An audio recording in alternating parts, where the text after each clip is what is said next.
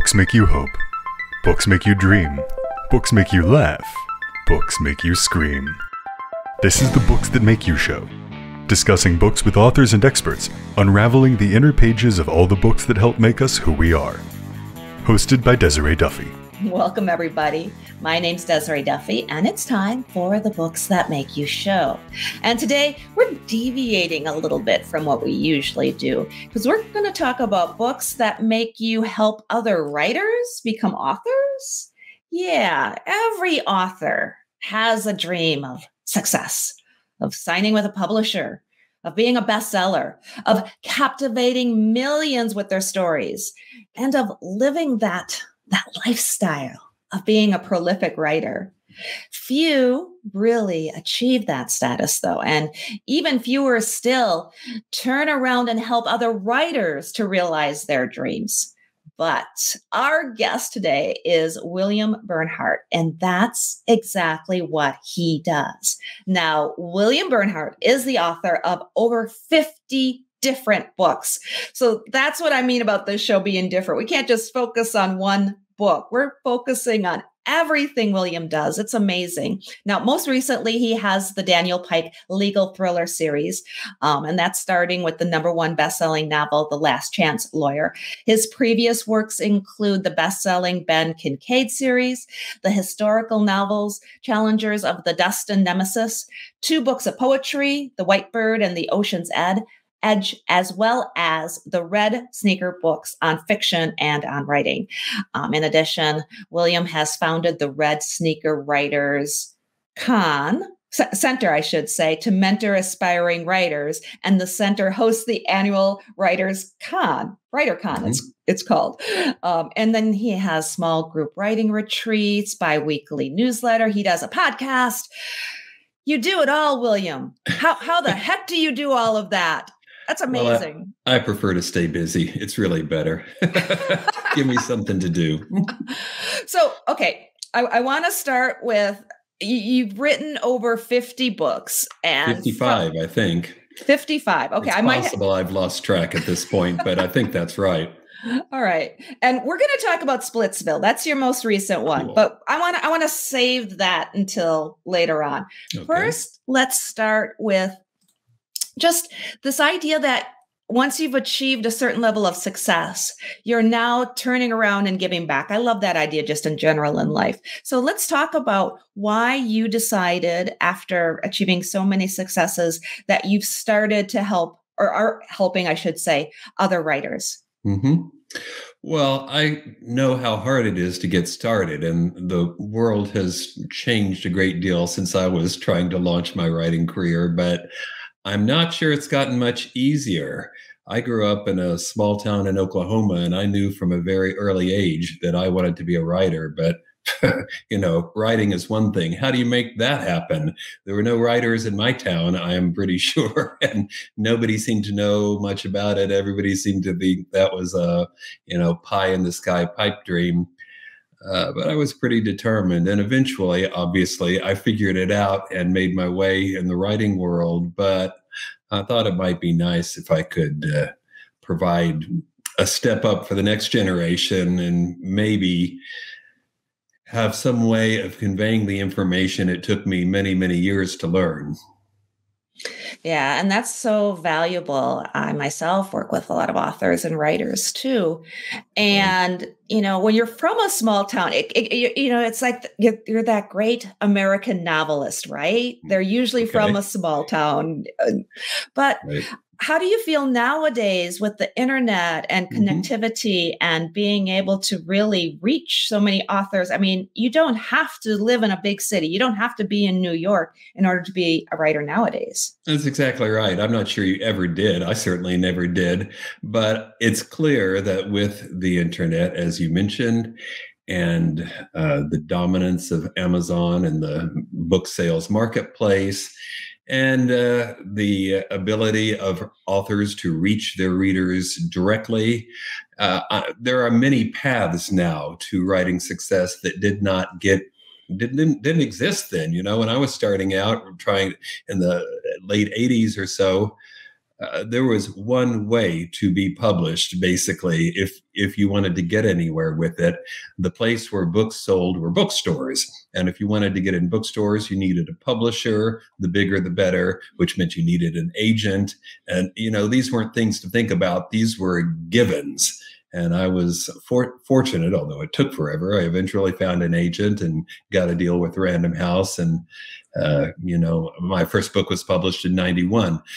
Now, of course, it's a completely different landscape, and authors have many more options than they did before, which doesn't necessarily make it easier, but it gives you the opportunity to choose, which I think is a wonderful thing, because I'm all about the author. Anything that makes the world better or fairer for authors, I'm all for it.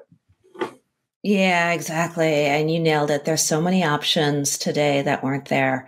I remember probably about 15 years ago, I was working in radio, and Howard Rosenberg, who was the TV critic for the LA Times, and he's an author, he was about ready to be at the Los Angeles Times Festival of Books.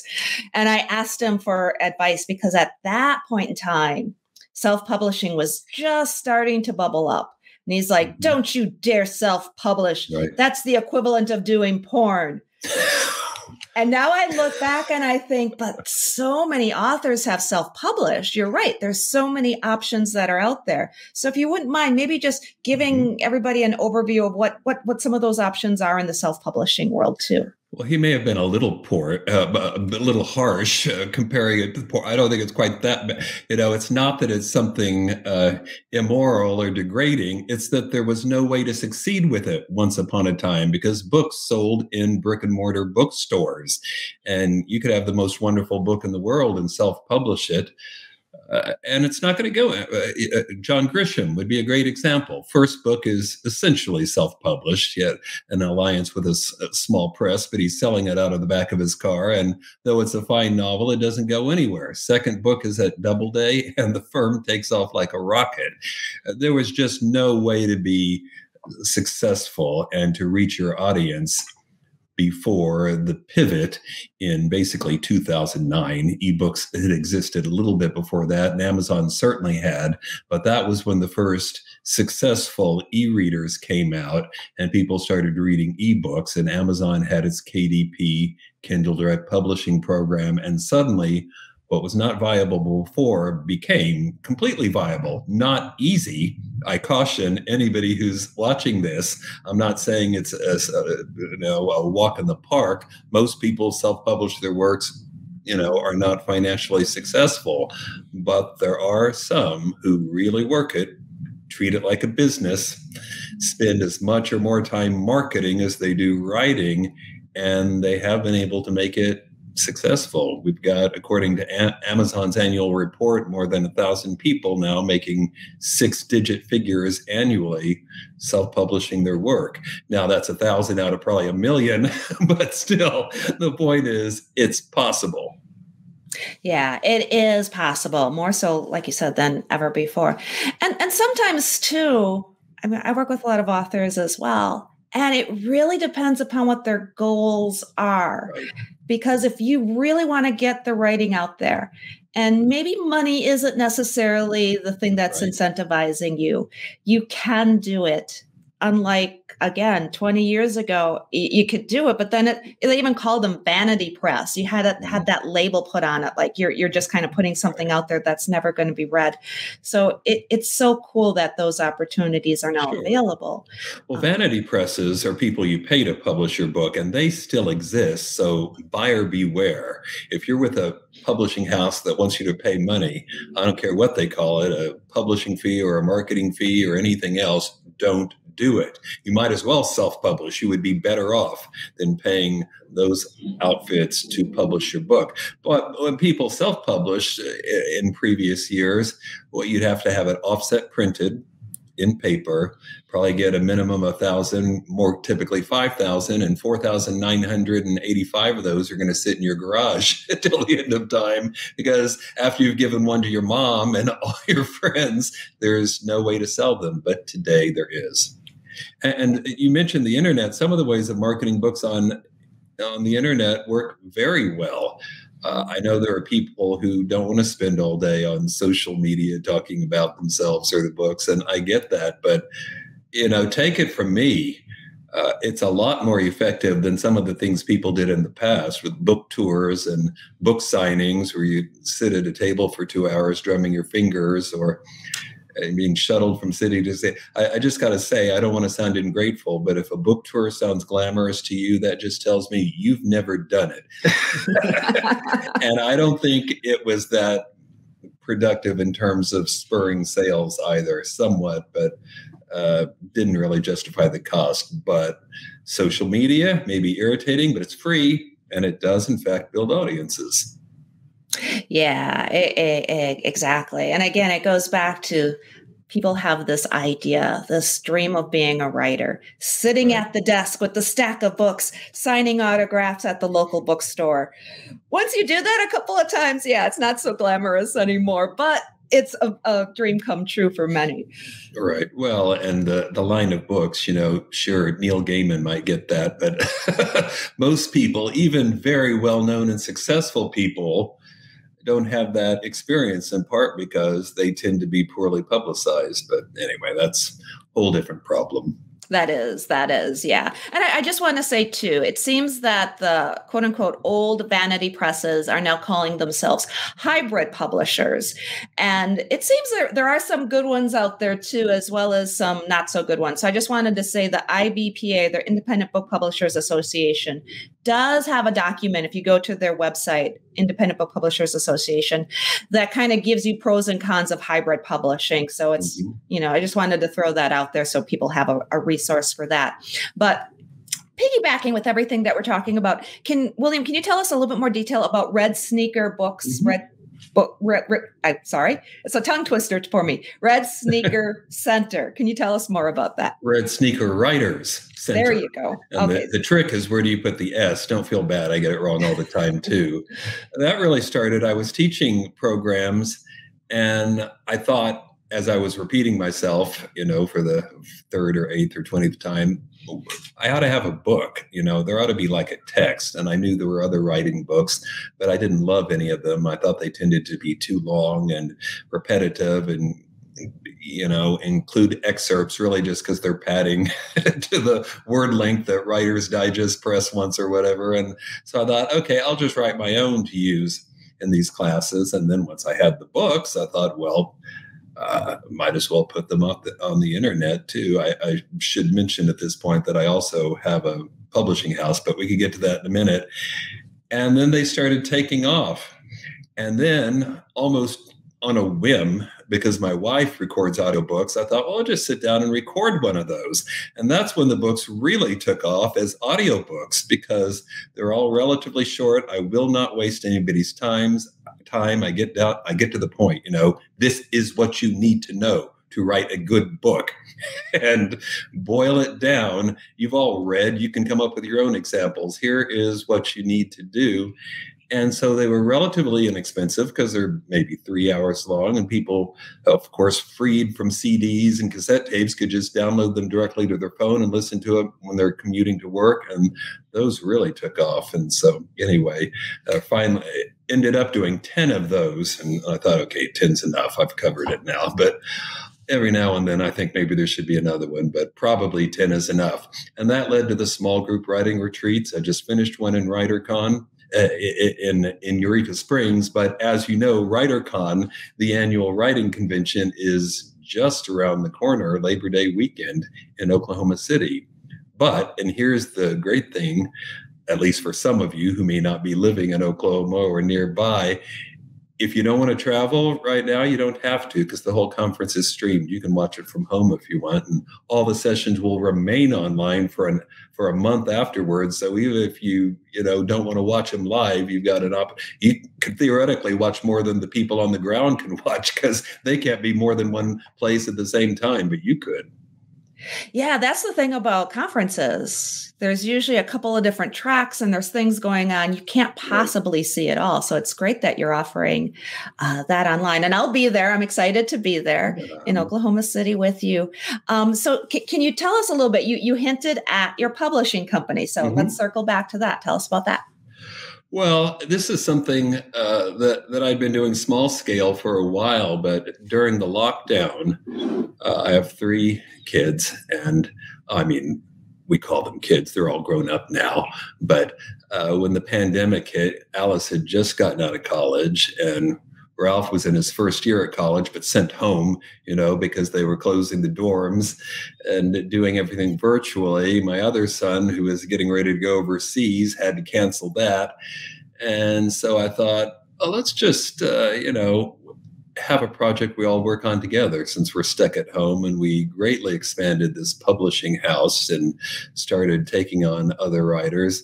Alice is the editor-in-chief, and Ralph is the marketing director. And Harry is the finance guy because he's the only one who really can add and subtract, at least better than me. The other kids probably could, but I can't. And that's worked out wonderfully well. We've got several hundred titles in print now, and some of them are doing very well. Oh, excellent. Excellent. So let's jog over and talk more specifically about your fiction writing then. Sure. You have several series, and I know we have Splitsville that's been recently released. But I like your chalk version of the cover better. That is cool. Oh, you're talented. They're fun to draw. So tell us what's going on with Splitsville. It's a legal thriller. Give us the lowdown. Well, you mentioned the Daniel Pike books, and I've done 6 of those and thought it was time to pause. I had kind of conceived it as a 6-book story arc. Each book tells its own story. It's not, The Lord of the Rings. It's not to be continued each time, but there is a larger story arc that I thought, this is a good place to hit pause after 6. I'd done the same thing when I started writing books at Random House back in 91. The first book had a young attorney called Ben Kincaid, and he proved so popular. I did 19 of them.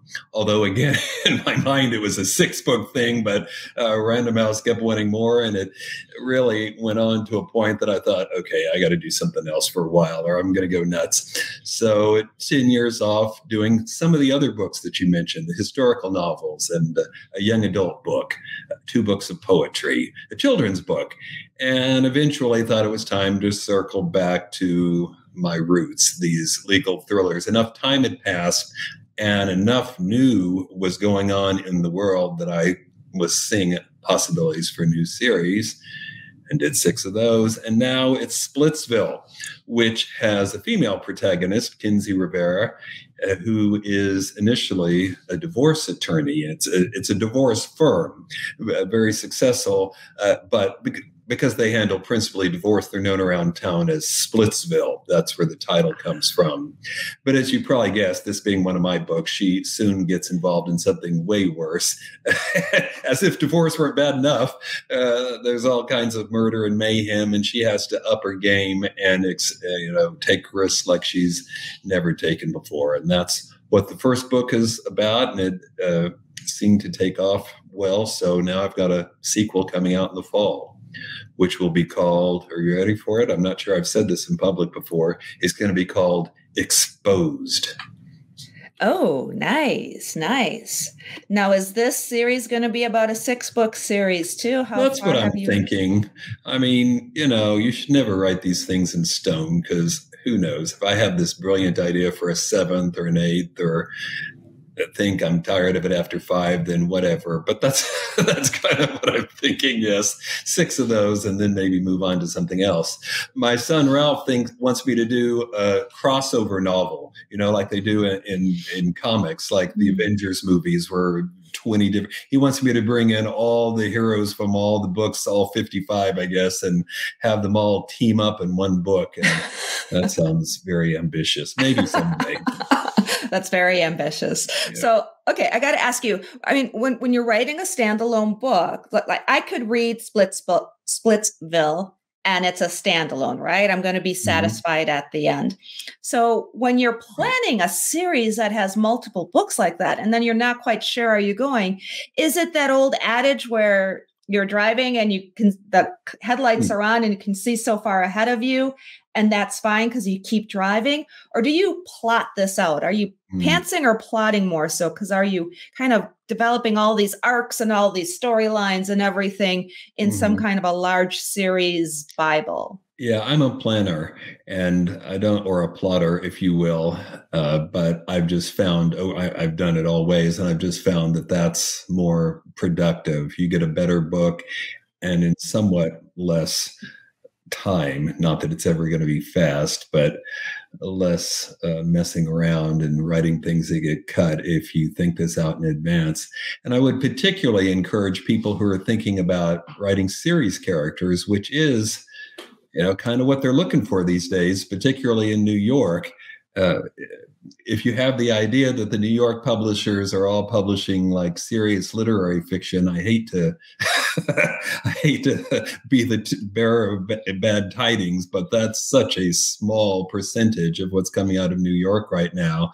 Whether they call it genre fiction or upscale fiction, it's mostly genre fiction, popular fiction with series characters. That is their bread and butter. So it's a good time. But I would advise you to think about it in advance. Try and tool a character who, for instance, has a reason for butting into other people's business, like a lawyer or a doctor or a police officer or a PI or something like that. Someone who has a reason to be taking case after case. And think about the character, because you want him to appeal to your readers. More so than I think in any other kind of fiction, this is important because, really, why would people be tuning in for the 18th Ben Kincaid book? Surely it's not because they're, desperate to see another murder or go into the courtroom. They like the character. That's what brings people back. They like him, and whether the plot interests them or not, they want to see what this guy's up to. And so you need to come up with a character who's interesting, who has some kind of special skills, maybe a little quirky, maybe passionate about something. These are the things that I think make characters interesting and make readers want to come back book after book. Yeah, and you touched on something that's just so important. And this whole idea that someone's one book, their literary opus that they've decided to pen, or their memoir. And I love memoirs. Trust me, I do. But the idea that that's got a commercial aspect to it. So many authors are disappointed. Right. So I think it kind of goes back to decide what you want. Do you want to put your opus out there and realize that it's probably not going to have commercial value? Or are you creating something that has legs? Because those publishers in New York, just like any company, if you go to Nike and you say, I have one pair of shoes, and they say, oh, we love this pair of shoes. Can you give us more shoes? We want to create an entire line. And you said, no, it's just this one pair of shoes. That's not marketable. So I think that's what it boils down to. If you have, like you said, that character that can come back again and again. Think Tomb Raider, Lara Croft, think 007, think, your characters as well. They just keep giving and giving. So tell me, William, what is the piece of advice that you have that you feel is the most important for today's writers to know? What would you like to say to them? Well, I encourage people to commit to a regular writing schedule, because it is so easy to put off writing because there's always other stuff. You probably got a day job, or you're raising children, or both, or a million other. When you should be writing, doing the laundry seems really important. I'll just do that first, and then and you end up not writing at all. I try and get people to sign a contract. There's one in the back of the first of those red sneaker books, Story Structure. Sign a contract saying, I'm going to write, and this is going to depend on your schedule, but push it. Make yourself write every day if possible. Or if that's not possible, then commit to Monday, Wednesday, Thursday, 2 hours a day, 3 hours a day, 4 hours a day, whatever you can do, and then sign the contract so it's legally binding.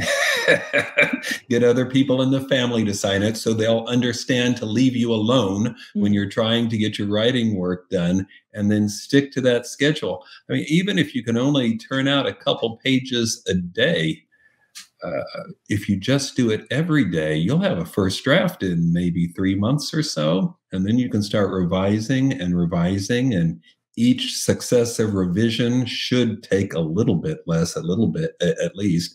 And that's how you get to finishing that first book. You cannot be published unless you finish the first book. So that's what I recommend. That's great advice. And with November coming up a couple months away, do you recommend that authors do things like NaNoWriMo, where they are under a 30-day guise to vomit out a novel? Right. Is that a good strategy in your opinion? It's hard for me to believe anybody could write a good book in 30 days. I assume that means try and get a first draft done in 30 days. And if NaNoWriMo helps you get your rear end in the chair and write on a regular basis, then great. Of course, every month could be NaNoWriMo month. You just need to decide and commit to doing it. And sure, if that helps, go for it. What you need to do is make yourself write regularly and get that first book finished. Yeah. How many words do you put out a day? I don't think there is any consistency. And honestly, I've never even tried to. I tend to see the thing more in terms of scenes, really. I mean, it used to be word processors didn't even tell me the word count they do now, but they didn't used to. They used to tell you what page you're on. And so I paid more attention to that, knowing how many pages this book needed to be approximately to be published. But, in today's world, even that's going out the window. The whole idea that a book has to be at least 80,000 words or, 100,000 words to be an epic, that all had to do with traditional publishing and paper and how thick it needed to be so that the spine could have words on it. And, with a world that's predominantly ebook, that's not even relevant anymore. Absolutely. Okay.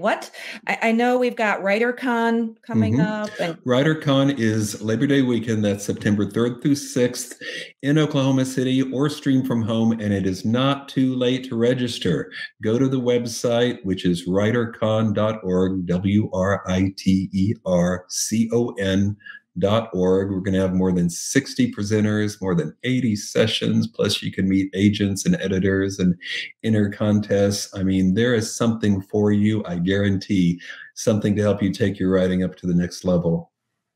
Yeah, you really have a lot going on. And if you wouldn't mind just explaining, especially for novice writers or somebody who might have never gone to a writers conference before, you have agents who are there that people can actually pitch to. And I think that's one of the greatest benefits of that in-person writers conference. Can you talk about that really quick? Well, getting an agent is always tough, but let's face it, if you can meet them in person, your odds go up about 1,000-fold than if you're just randomly sending out email queries. I have seen people at WriterCon. I'm not guaranteeing this will happen to anyone, but I've seen people literally get an agent on the spot. Like they start their pitch and somebody says, I want that, or maybe they'll say, send me the manuscript, and it happens a week later. But the point is, this is the best way there is to get an agent. Or if you want to go the other route, you want to self-publish, great, but you're going to need a lot of information to make that work. This is where you get the information. Yeah, absolutely. And you have a couple of dozen authors under your belt that you've helped in some way or another, either get that agent or get that publishing deal. Yeah. Yes. That's got to feel great. Okay, William, really quick, can you tell people where they can find you online, your website, where they can find Splitsville and more information about WriterCon? Thanks. I think you can find Splitsville wherever you buy books. I think it's everywhere in print, ebook, and audio. My website is williambernhardt.com. Couldn't be any easier than that. And as I said, if you want more information about WriterCon, that's writercon.org. Perfect. William Bernhardt, you're a Renaissance man. I can't even describe you in one sentence. You're an author, a writer, you're a publisher, you're the director of WriterCon. You do so much for the writing community. Thank you for being here today on the Books That Make You show. Thanks for having me. It's been fun. My pleasure. And thank you, everybody, for joining us today. Please take a look at our website. It's booksthatmakeyou.com. And you can sign up for our newsletter there and find out what's going on in the world of books and authors. As well, follow us on social media. We are on Facebook, Instagram, and of course, YouTube. Make sure you ring the bell and subscribe to our YouTube channel. Until next time, all of my bookish buddies, please enjoy all of the books that make you exactly who you are. The executive producer for Books That Make You is Desiree Duffy. Produced and sound mastered by Phil Giangrande. Engineering by Dave Nabox. Social media and promotion by Bree Sweeter. For more, visit booksthatmakeyou.com.